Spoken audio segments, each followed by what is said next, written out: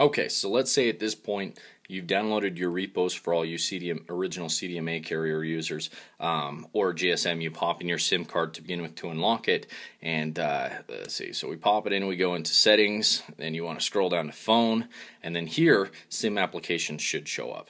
Now it doesn't always show up immediately, as we can see.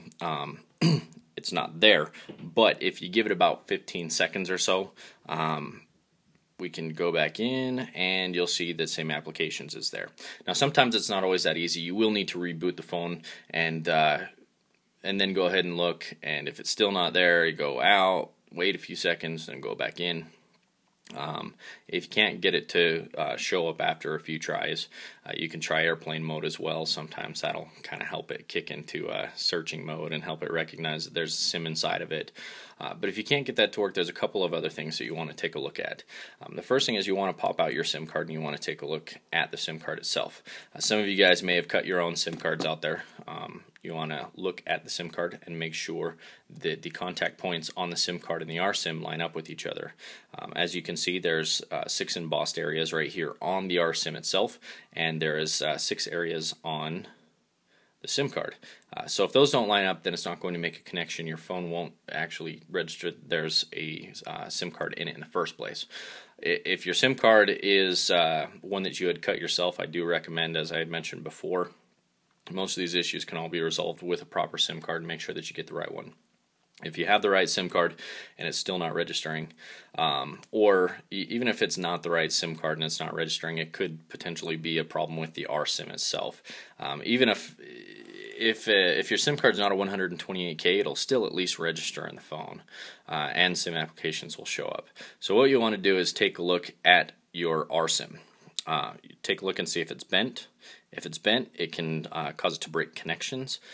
Also, it can cause it so it doesn't sit flat on the SIM card and it doesn't make the connection with that. So take a look at it, make sure it's flat, make sure it doesn't look damaged.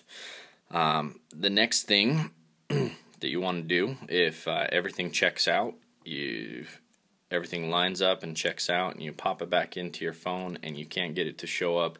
I've actually got a defective RSIM right here that I'm going to show you just as an example. So we'll take this one out that we know obviously works, and I'm going to put this one in right here, which obviously looking at it you can't tell that it's defective by looking at it. It doesn't look broken, but it came right out of the package defective. And I'll show you what this does when we pop this in with our SIM card. So let's go ahead and put this in, and we will give it a few seconds, we'll wait. Now generally anytime you put a SIM card in, whether it's an active one or it's not an active one, if it's a 128K or 64K or whatever, your phone's at least going to register that there's something in the phone. If it's a GSM phone, right up here at the top, it'll say no SIM and then switch to no service once about 15 seconds after you put a SIM card in. If it's CDMA, obviously it always stays at no service like that, and this always stays highlighted. But if you look inside of here, it's not registering that there's anything in there. All it says is my number T2I. It doesn't even show up with SIM pin or anything like that. The phone doesn't even recognize that anything's in the phone. The reason being is because when an RSIM fails, it actually fails. It's not like sometimes it'll kind of work or it only works every so often. If anything in this microchip ends up, if any connections are broken within the microchip for whatever reason, then it just won't even register that there's anything in the phone at all. So if you're popping your SIM card in and out and turning it on and off, and no matter what you do, it doesn't register that anything's in there.